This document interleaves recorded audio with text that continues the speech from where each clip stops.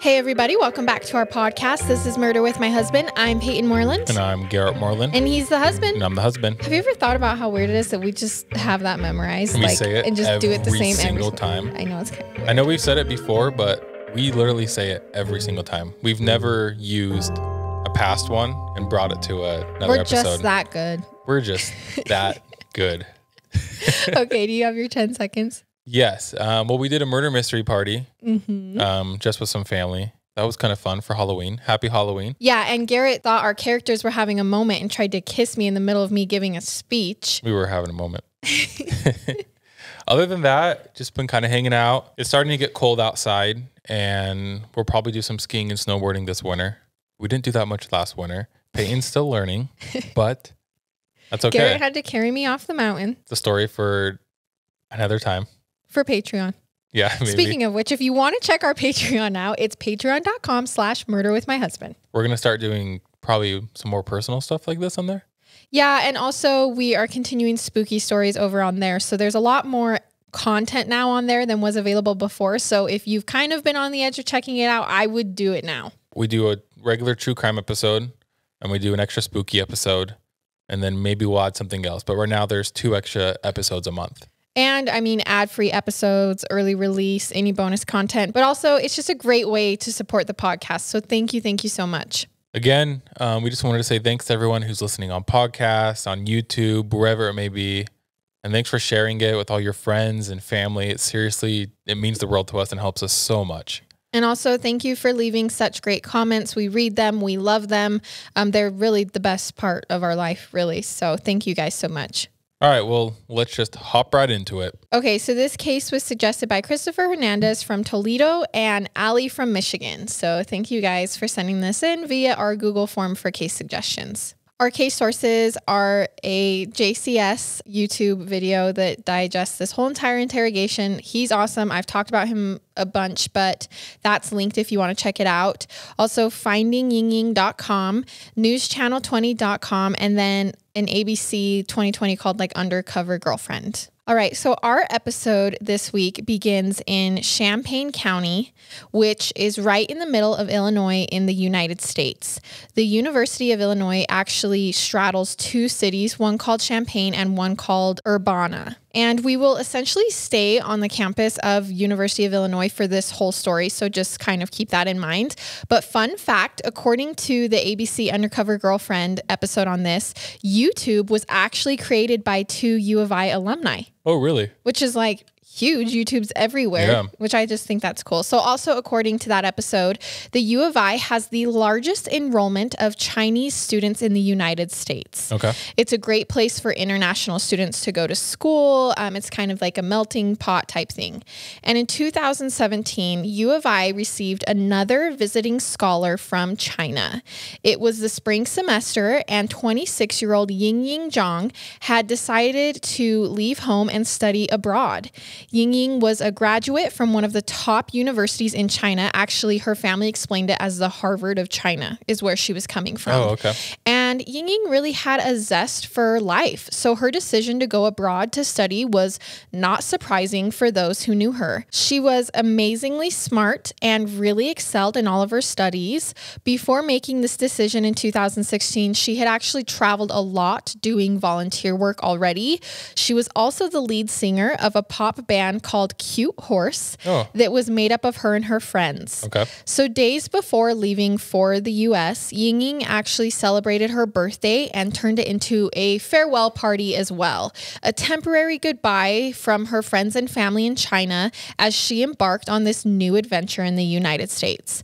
She picked the U of I because of the field that she was studying, which was environmental sciences.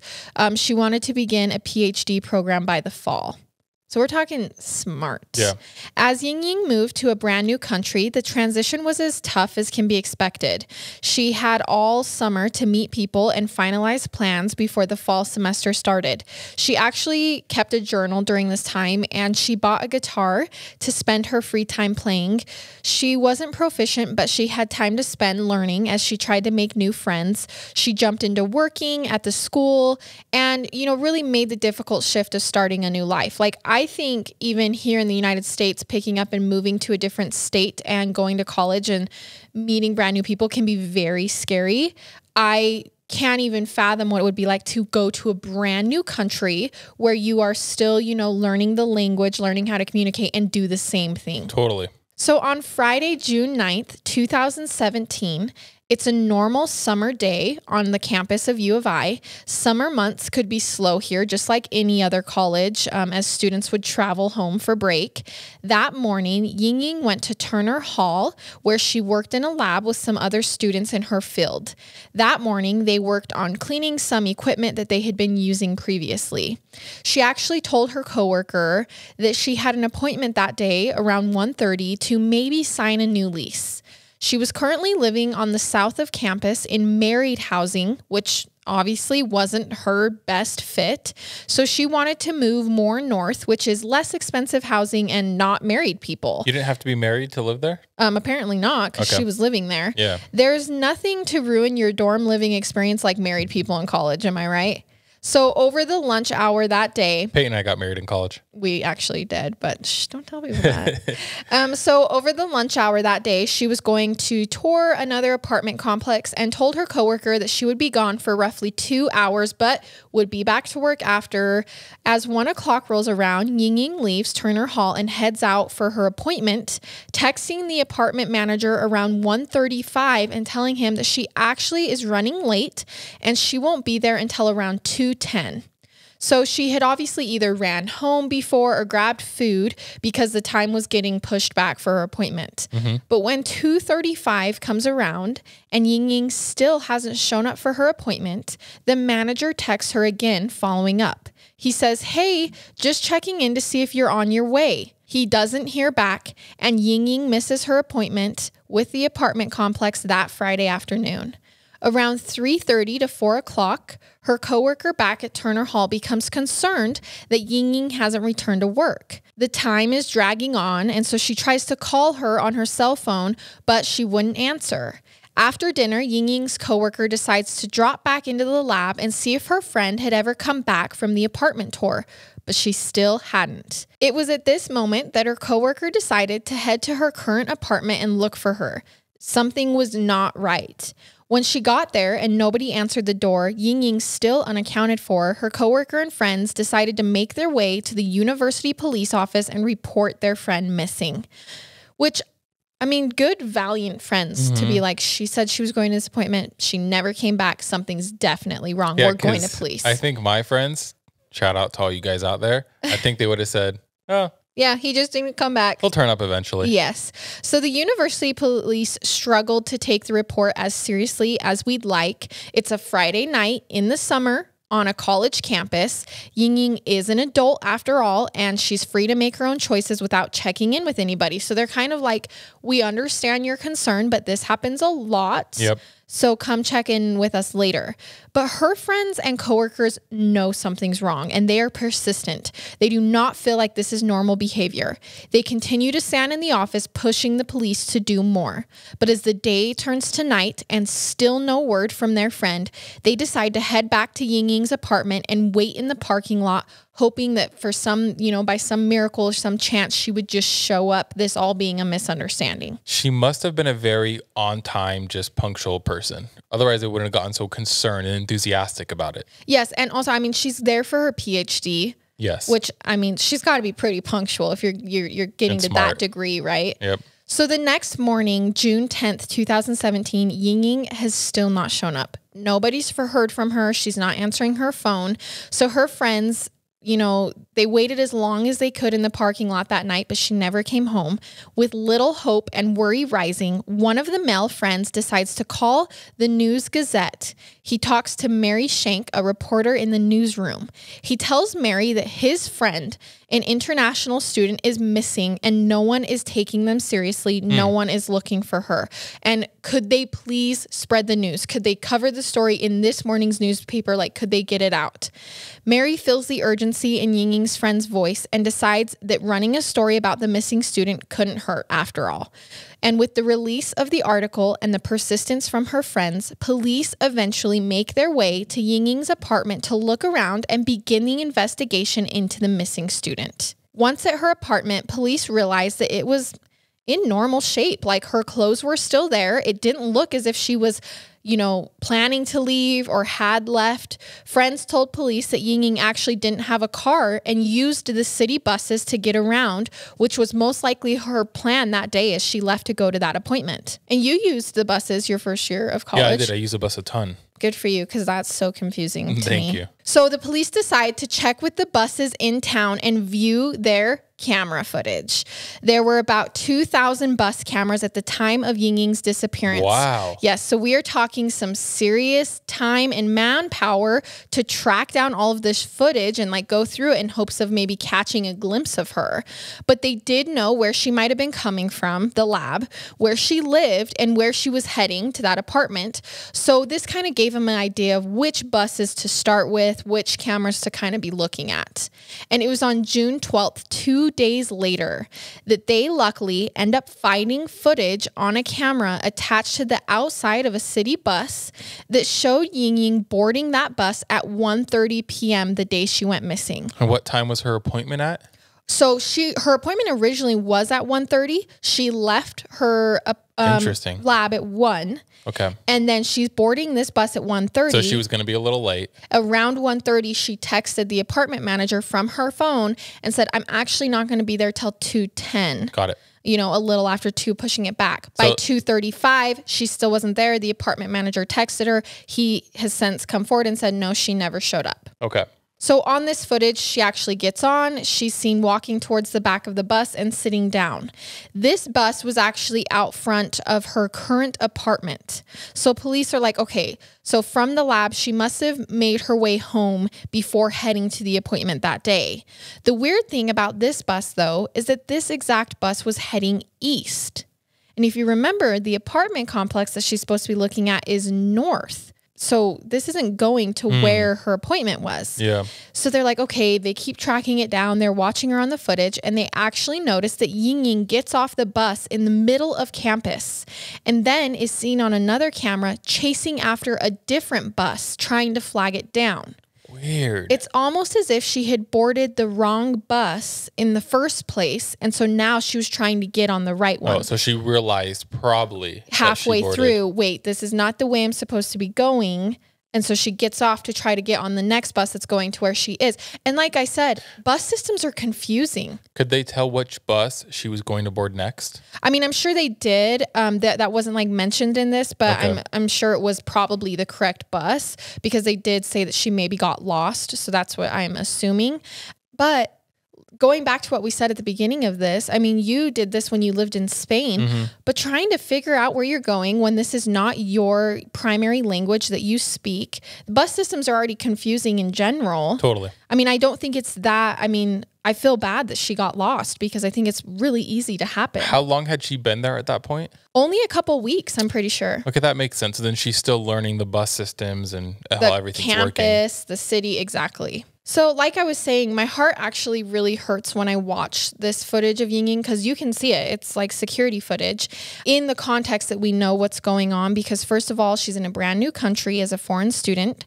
She's trying to find a new apartment because she either mistakenly chose, the married housing or she was unaware or she just didn't like it once she got there. She is using her lunch break from work to try and make this appointment for her new house and is running late, already pushing back the appointment once, and then she boards a bus only to realize that she's on the wrong one. So she gets off, and once she does, she realizes that the bus she wants to be on is taking off. So she tries running down the road. You can see it in the footage. She's trying to flag down the driver, but he doesn't see her. And so then she misses the bus by seconds. Got it. Okay, so what happens after that? You can see on the camera that she quietly walks to another bus stop and she waits for the next bus, now even later than before. So now, Garrett, I think you are going to like this, but when police saw on the bus camera that she chased after the bus, but then that bus drove away, so she leaves camera, I told you that they then saw her on a different camera walk to wait for the next bus.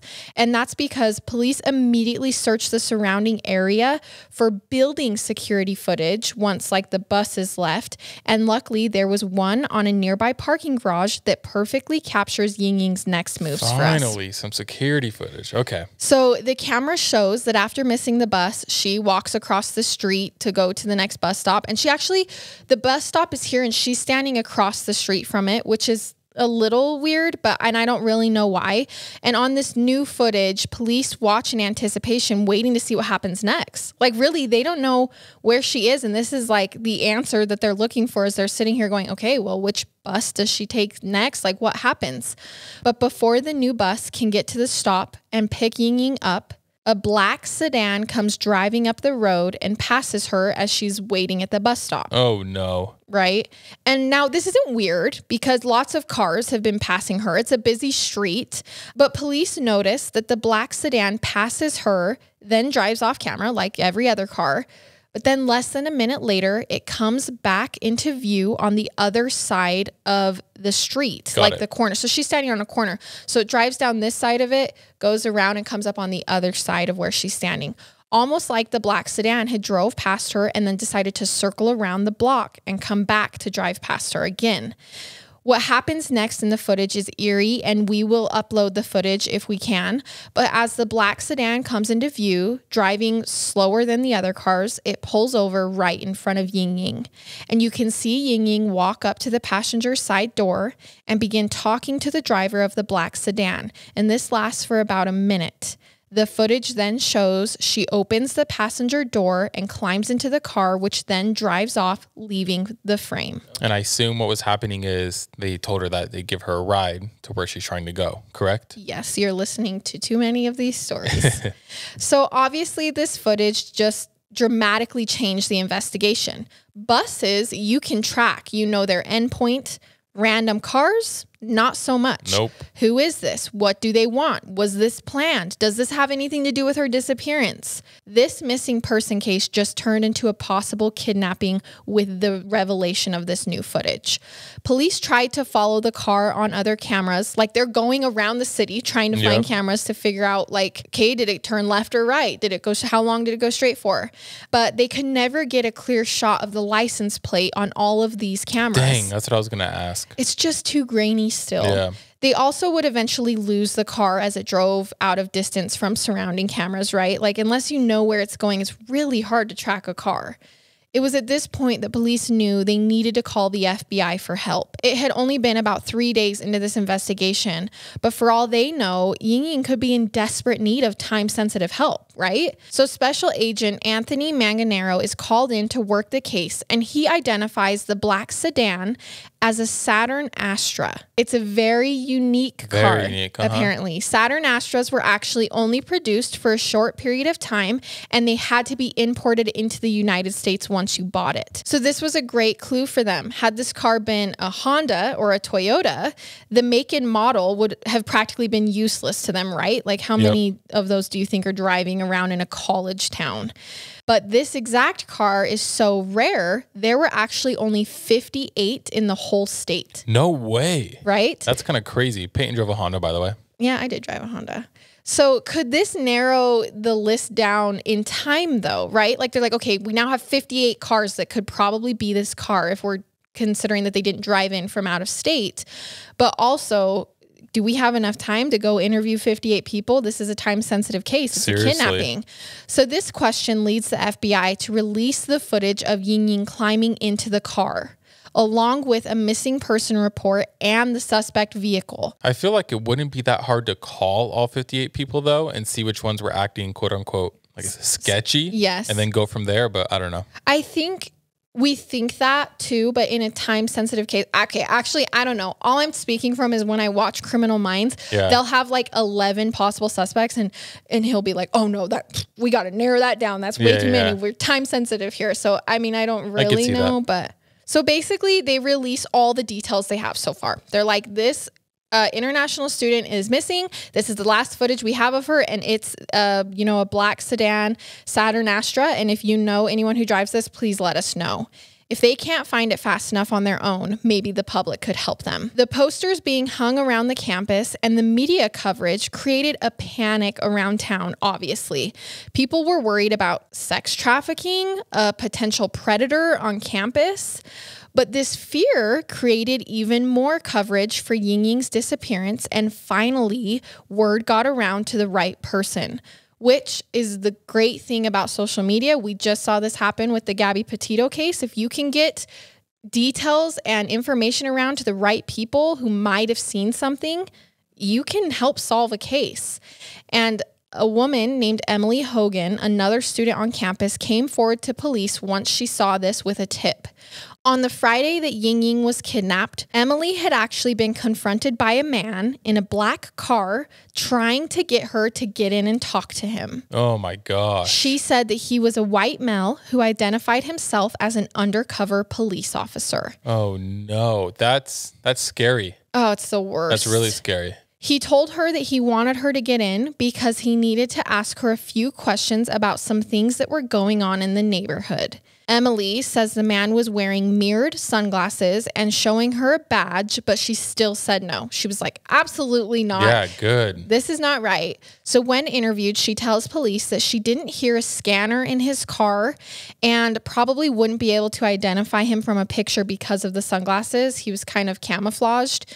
She also tells them that she posted about the incident on Facebook that morning after it happened, warning other people to be on the lookout for a black car and to stay safe. That's crazy. What are the chances of that? Right? She made this post just hours before YingYing climbed into that black car. Gosh. Never to be seen again. Back in China, the video of YingYing starts being spread around. Obviously, like they have a student that is now missing from the United States, and her boyfriend from home, her friends, and her parents and brother are devastated.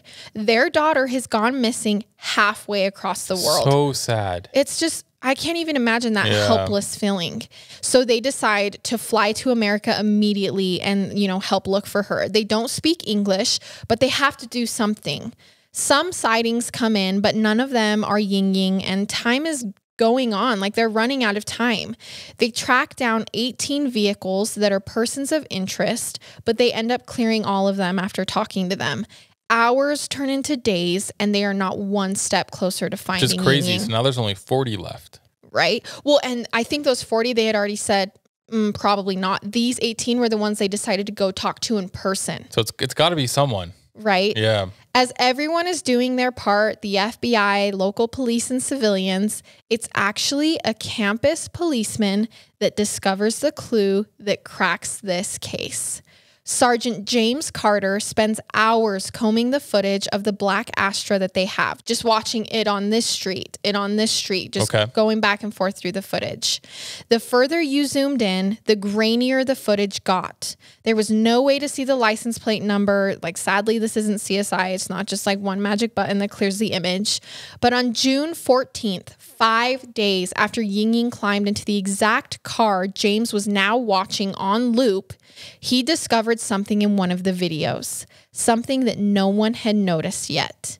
He was looking at the wheels of the car as it drove past the camera and noticed that on the passenger side hubcap, there was a black spot near the edge, like where the wheel meets the tire. This black spot was not on the rear hubcap.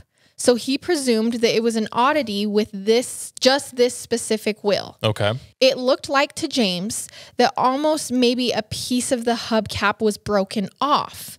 And this, you guys, sets this specific black Saturn Astra apart from the other 57 in the state. Let's go. Because if it really has a broken hubcap, that's like a birthmark, right? Oh, yeah. This was a huge moment in this case, and it is, once he finds this information out, he relays it back to the FBI. He's like, the car we are looking for has a broken hubcap on the right passenger front side. Going back through their notes, the FBI decide, okay, now that we have this information, let's re-look at the 18 cars that we initially suspected, that we talked to. Although clearing the owners, they now had something else to look for. I mean, this is a pretty easy look if it's correct, right? And what are the chances that the first car they double check this second time around is a black Saturn Astra with a piece broken off of its hubcap on the front passenger side, just like the car that picked up YingYing. No freaking way. That's crazy. And the owner of this car is named Brendt Christensen. Oh my gosh. Brendt Christensen was a 27-year-old student who had just finished getting his master's in physics at the University of Illinois. So I think this information, how you just reacted, is how everyone in town reacted when they found this out. That's crazy. 1 year older than her. Yeah. It's crazy. He was extremely smart. He didn't have a big personality, and he was actually married. Okay. He grew up in a middle-class family as a quiet kid. And at this time, he lived in an apartment on the west side of Champaign, and he had no criminal history. Did he live close to her by chance? He lived in the city because the college, but not the same married housing. No. Okay. Around midnight, the FBI head back out to Brendt Christensen's place and knock on his door again, this time with a warrant. So this part can be confusing, so I'm just going to clarify this before we go on. So they initially talk to him as part of the 18, and then they leave and clear him. But now they've gone back out to re-talk to everyone. They ask if they can look at his car again. He says yes. They're like, oh, it's a match. They go back to the FBI and say, hey, guys, we got a match on what you're looking for. So now they're going back out again around midnight. So this is the third trip. So I just want to clarify that. And it's midnight. So the FBI head back out to his place and they knock on his door, this time with a warrant. Because before they could only look at his car, but now they need to like take the car. Yep. The first time they talked to him just a couple days ago, he told them that he was playing video games at the time of YingYing's disappearance. So this first time was a total of 9 minutes that they talked to him. And they spent 5 of those minutes inspecting his car. And so I'm guessing that's how the rest of the 18 searches went. He was calm, he was relaxed, and so police had crossed him off. And this time when the FBI show up at his door, he seems surprised to see them, but once again, he's calm. He doesn't seem guarded, he invites them in, and when the agents go in, they are surprised to see a partially clothed woman in the living room. This woman is Brent's wife, and they actually have to ask her to go put clothes on because when they walk in, she doesn't jump up and do it upon seeing police. Oh no, something just came to my mind. What? That it was probably done by the both of them. Okay, so you're not going to say, keep going. I'm not going to say. Keep going. And agents actually see a pair of mirrored sunglasses in the living room. And so they quickly snap a picture, remembering the eyewitness account from Emily Hogan. Yep. And they present the warrant to Brendt and they ask him to come to the station. Can you be officially interviewed? Brendt tells them, well, everything I've seen in movies makes me feel like I shouldn't talk to police. Yeah. But his wife suggests, well, you should probably go. So he does. Now, I know you guys know, but anytime there is an interrogation where it's pretty obvious that something's happened, my favorite YouTuber, Mr. JCS, loves to break down this footage for us with his criminal psychology knowledge. And this interrogation isn't on his main channel, but it's on his second channel. So it's still linked for you guys in the episode.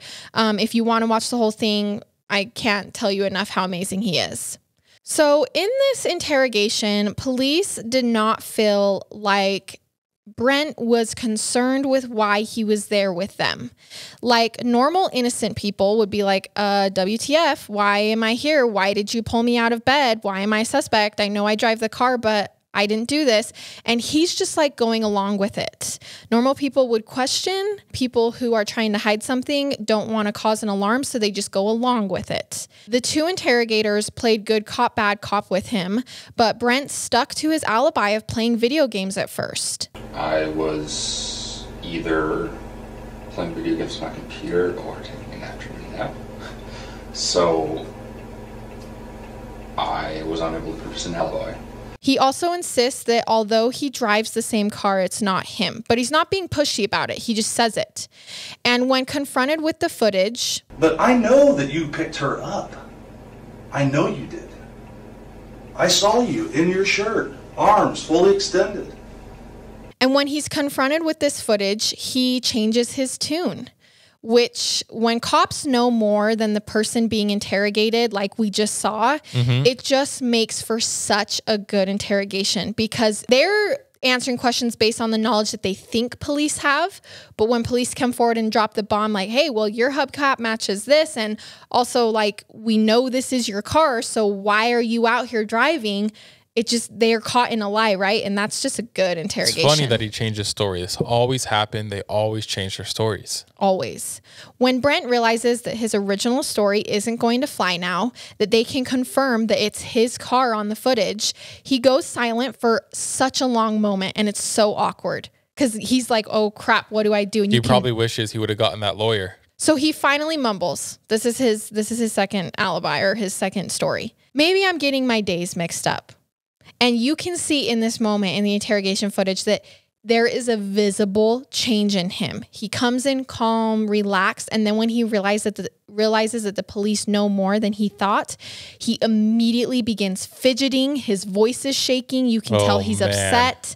And he tells them, okay, so actually I did pick up an Asian girl driving around campus, but I thought that was Saturday. So that's why I didn't tell you guys, because I thought it was Saturday, but I guess maybe it was Friday. No way, dude. Game over. I thought I drove around on Saturday.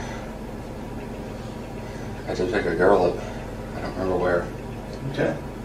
He knows that he has to cop to picking her up because it's literally on camera now. So he says that when he saw the picture of the missing student, he didn't think it was the girl he picked up, though. So that's why he didn't think to tell them that, even though I think you would remember once you saw the footage, right? He remembers. So his news story is that he was driving around and saw a girl on the side of the road that was looking distressed, which I'm sure she was, right? Because she just missed this bus. She's in trouble. He pulled over and asked her if she was okay, but her English was broken. And so he told her, you know, it's fine. I'll give you a ride, which is what you said. And so she got in. A couple blocks away, this is according to him, she randomly freaked out. So he pulled over and he let her out. End of story. That's the last time I saw her. That's what he said? Yep. And despite the obvious that he did something to her, unless he talks, unless he confesses, the FBI and police will not find YingYing. Like, they're no closer to finding her. They just now have their guy, right? And around this point, to the interrogator's biggest fear, Brendt shuts down the interview by asking for a lawyer. Dang it. Knew that was going to happen. They arrest him for lying to the FBI, and although 100% certain that they now have their guy, they still don't have their victim. And not only that, they still have to prove that he didn't let her out, right? Right, because, I mean, if they lose him on the security footage, I mean, you have no proof. It's just word against word at that point. Right? So police can hold Brendt Christensen for 24 hours before deciding to prosecute, and ultimately they decide not to. Their hopes are that if they release him, maybe he will lead them to her or spill her whereabouts when they're listening in on his phone calls. Maybe his release would bring an opportunity for them to find her. But as they follow Brendt, nothing happens. And then randomly, 8 days after YingYing went missing, which I do have to say, this is pretty fast. Yeah, it is pretty fast. 8 days after YingYing went missing, Brendt wants to come in and talk to the FBI once again. Okay. Police think, you know, that he was on edge and that he really wanted to clear his name because I think they feel like he knows at this point that he's the only suspect. So he asks for this interview, and once he comes in, the interview goes similar to the first. He sticks to his story that he picked her up and dropped her off after she randomly freaked out. He offers nothing new in this interview. Why would he ask to interview with them? Right? And I think sense. Because he thought if I go in and say it again and stand strong, maybe they'll me. Yep. So he even takes them for a ride, like retracing his drive with her, but he actually just ends up like taking them in circles, and so they're like, what are you doing? He leaves, and police are no closer to getting a confession or finding YingYing. Because of the effort to possibly clear his name, police decide to release to the public that they have Brent's car and footage of him picking YingYing up. Try to create a panic, kind of. Right? If he was worried before that he was their only suspect, maybe this will send him over the edge and they'll get a confession. Especially if he's walking around places and people are looking at him and, you know, just lots of pressure on him. So they learned that Brendt had actually originally been trying for a PhD, but around 2016, he was failing his classes, so he settled and graduated with a master's. Settled. His marriage to his high school sweetheart, Michelle, was also on the rocks at this time. They had actually decided to enter into an open marriage recently as a last-ditch effort before divorce. Okay. So they kind of did the Joe and Love thing. They were like, oh, and before we get divorced, let's try the open marriage. Michelle, his wife, had actually been on a trip with her boyfriend at the time of YingYing's disappearance. And Brendt had his own girlfriend too, and her name was Tara. And so when police find all this out, they bring Tara in to be interviewed. Like, okay, well, if it wasn't, maybe Tara knows something. And Tara was very open and honest with them. She was nervous about the possibility that Brendt could be doing this. And with her cooperation, police decide to throw a Hail Mary in this investigation. Brendt was not leading them to YingYing, but could Tara get them there? So they ask her if she would be willing to wear a wire and try to pull information out of Brendt, pretending to still be his girlfriend. And she agrees to go undercover and try to help. Okay. The first few times that she tries wearing a wire, Brendt sticks to his story that he's innocent. Tara even questions him like, well, why would they release your information to the public if they don't suspect you? And he's like, oh, honey, don't worry about that. That was just to make the real suspects think that they're not on their trail. They're trying to make it look like, I'm the suspect, but really they know the real suspects. And it's always interesting to me how confident and different these men act in their real life when being talked to undercover. We've seen this so many times versus like their communication with the public or with police. It's always so different. They're like a completely different person. Jinx. On June 29th, 2017, there is a vigil held at the college for YingYing, and that morning, Brendt reaches out to Tara and asks if she wants to go to the memorial walk with him. It's like a vigil. They're going to walk like a mile for her and then like hold a concert. It's like a whole event for her, and her family's there too, so they're going to be going to this. Poor girl. This is horrible. Right? Every single time we're doing these stories, all I can think about is like, there are so many people hurting right now as we're telling, like in this moment, her family's sitting there in America trying to figure out what happened to their daughter. So Tara's like, okay, the first few times I've tried to wear this wire, nothing's come of it. But she's like, okay, she tells Brendt she'll go on like to the memorial for the girl that he's the #1 suspect for. And she tells police, okay, I'm going to wear the wire and see if anything happens. So she does. And once she gets there, she actually like thinks, okay, maybe it will, because when they show up, Brendt is drinking. And so she's like, okay, maybe if I get him, if I push, yes.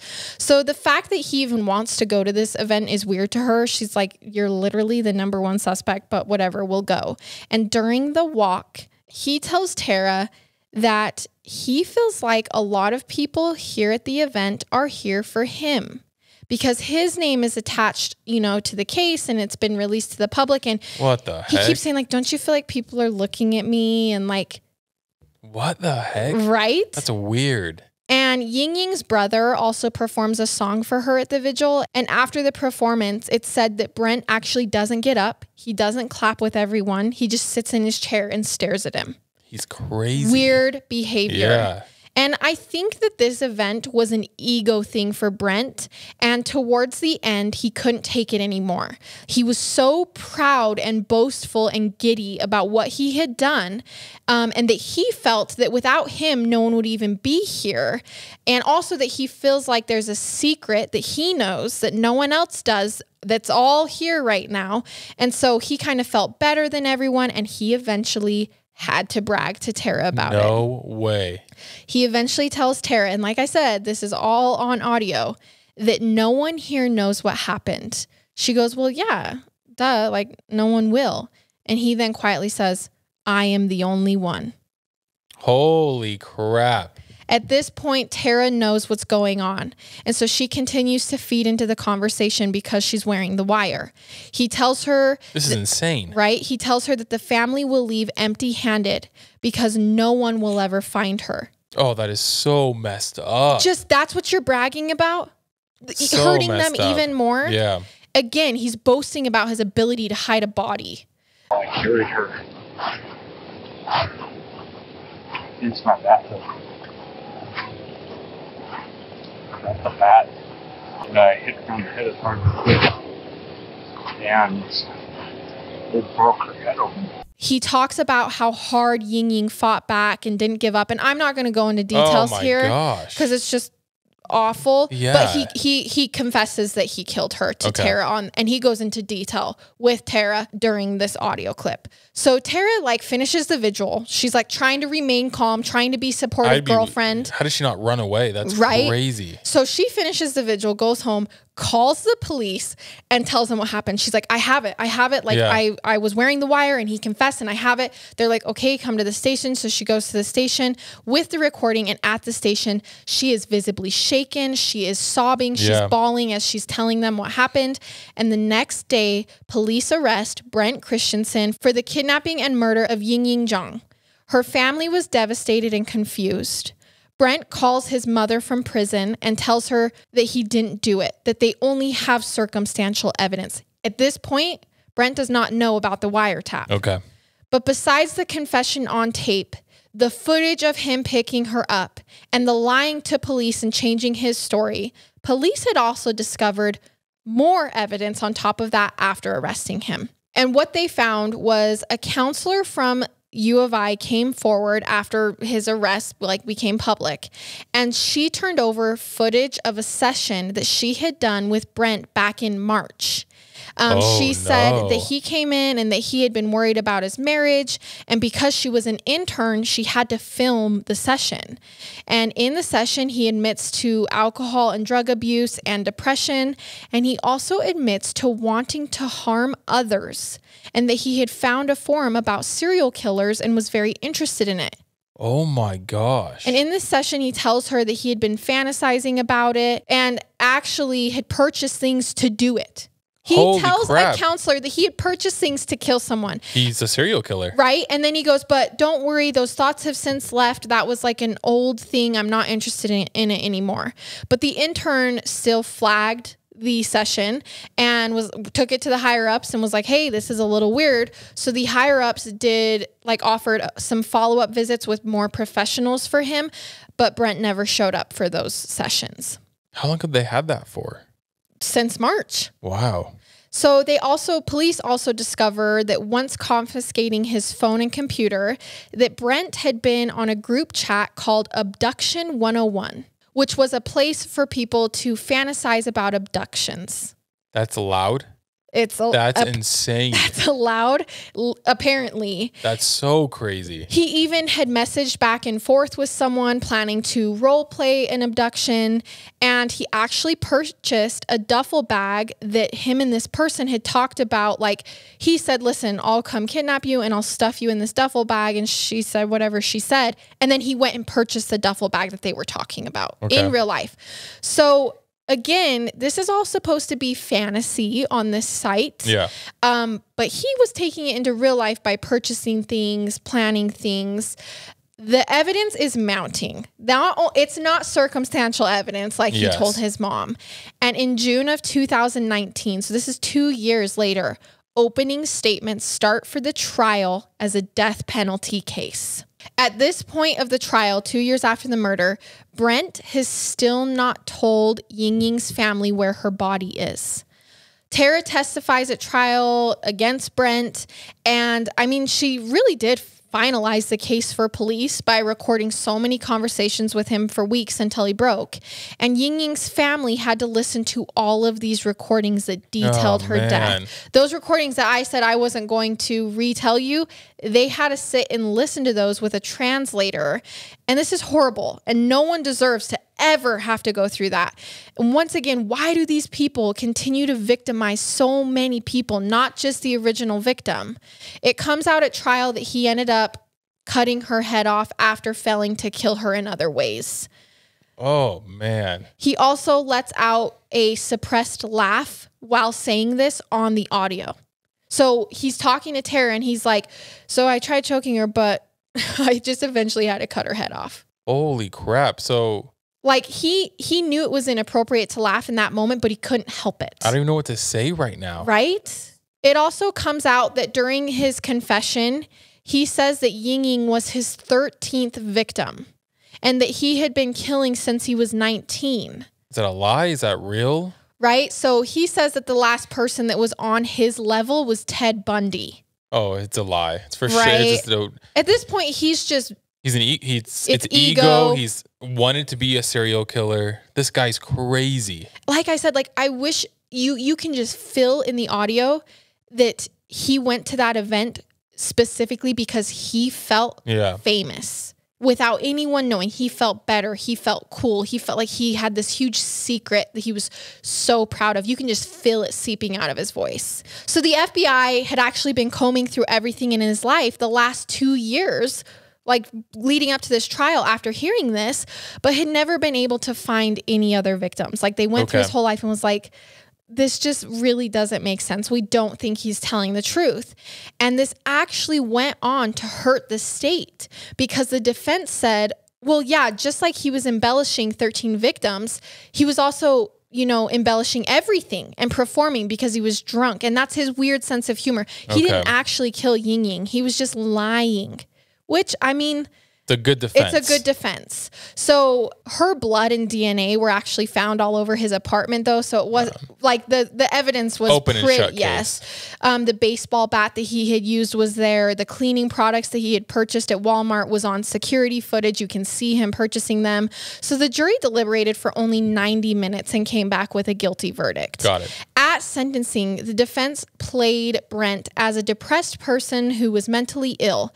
And it took 8 hours, but the jury could not come back with a unanimous decision. So he was defaulted to life in prison without the possibility of parole. Okay. And this was actually a huge disappointment for YingYing's family, who feels like Brendt never showed any remorse and that they didn't get any justice out of this. They also feel like the counselor visits 11 weeks prior showed that his intent was there and that this all could have been prevented had someone said something. Which is rough because that's a whole nother... a layer. Yeah. So they actually went on to file a civil lawsuit against 2 counselors, and the university came out and said that it will defend the social workers named in the suit, that they followed protocol. And after the trial was completed, Brent's attorney made a statement that YingYing's body was placed in 3 separate trash bags after he killed her and put into a dumpster, which was then taken to a landfill. So her body actually still hasn't been found. Oh my gosh. Which is just the last nail in the coffin for YingYing's family. So sad for her. So sad for the family. That's horrible. And I did hear that like the Chinese and American rituals are different. It's very important in China.